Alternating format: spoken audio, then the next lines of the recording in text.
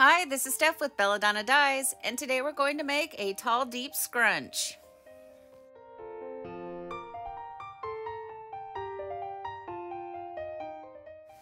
Using the over-the-sink strainer and a shirt that is not turned inside out, no rhyme or reason, it just wasn't turned inside out, I'm going to do a tall, deep scrunch, TDS.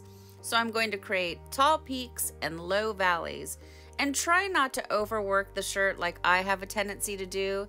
You just want to plop it in there, grab a few sections, pull them up, and set it and forget it. I think the more you overwork it, then you start to get tight scrunches in some areas, and it doesn't necessarily look quite as good.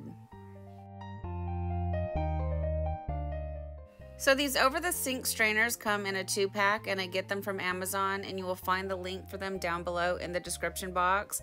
I love using these as often as possible because you can do 2 projects in one tote, and it's a real space saver.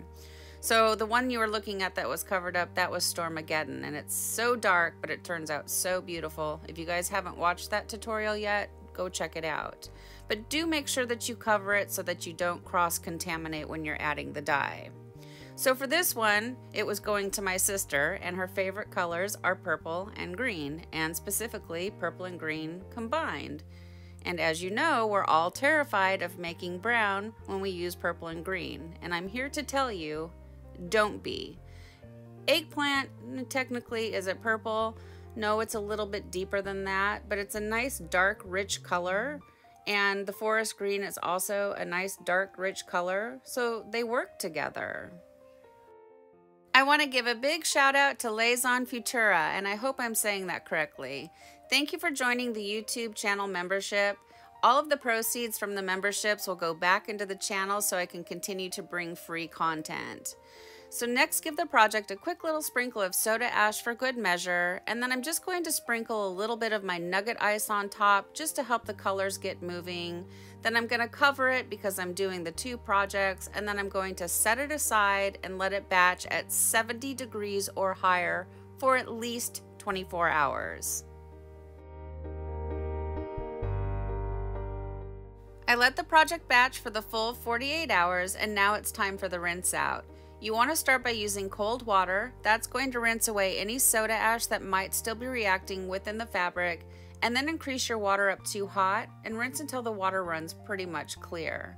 From here, I take it to the washing machine, and I like to do hot water cycles using Kirillon. Kirillon is a professional textile detergent. And then I like to do a final hot water cycle using Millsoft, and Millsoft is a professional fabric softener. Then I'll put it in the dryer, and then I'll iron it, and we'll come back and we'll see the results. What you see me doing right now is I'm turning the shirt inside out. I personally prefer to wash all of my things inside out. This is something that I learned as a teenager when my grandmother was teaching me how to do laundry. She says turn everything inside out. I think it had a lot to do with sweatshirts in the 80s always had like screen printing stuff on them, so it was a way to keep it from cracking. I don't know. Well, here it is, guys. Here's our tall, deep scrunch ice dye after it's been washed and dried, and I think the shirt turned out really pretty, and my sister did not hesitate to snatch this one up.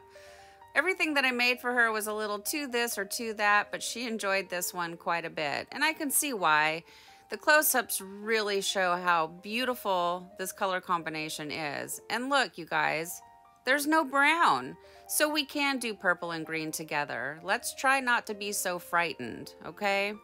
So I want to talk to you about Scotty Thompson, and many of you have probably seen the GoFundMe that I have started. I've never done one before, and I'm really impressed at the outcome so far. It's been a day, and you guys are really rising to the occasion, and I appreciate that.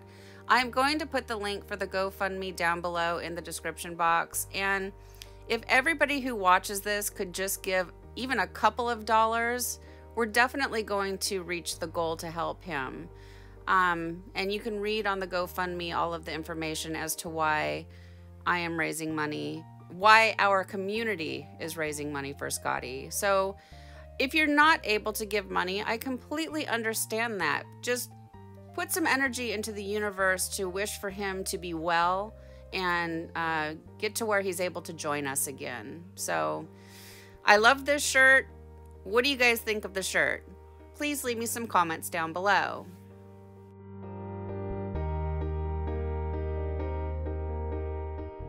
Thank you so much for watching. Please subscribe to my channel, leave a thumbs up, and click the bell and set it to all. That way you get notified of future uploads. And remember, have fun tie-dyeing. Now click the link to go over to GoFundMe and please give what you can.